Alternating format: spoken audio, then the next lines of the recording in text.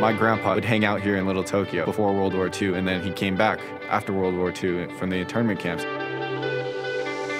We were disenfranchised as a cultural group, so we'd form basketball groups and sports groups, which really brought our community closer, which was why we continue having Japanese American leagues today.